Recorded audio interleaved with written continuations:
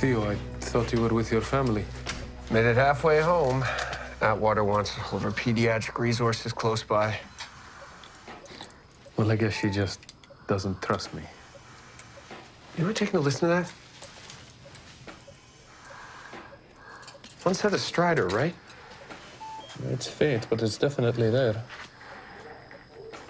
Open his mouth.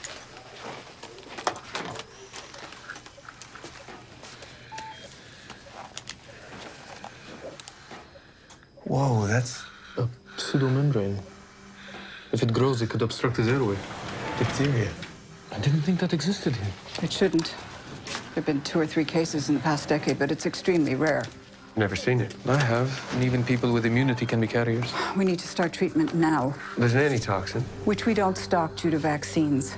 I'll get someone from public health on the phone, but they'll have to mix a compound. It's unlikely we'll get anything until tomorrow afternoon. Do we have that long? If the membrane is already forming, his airway will be compromised.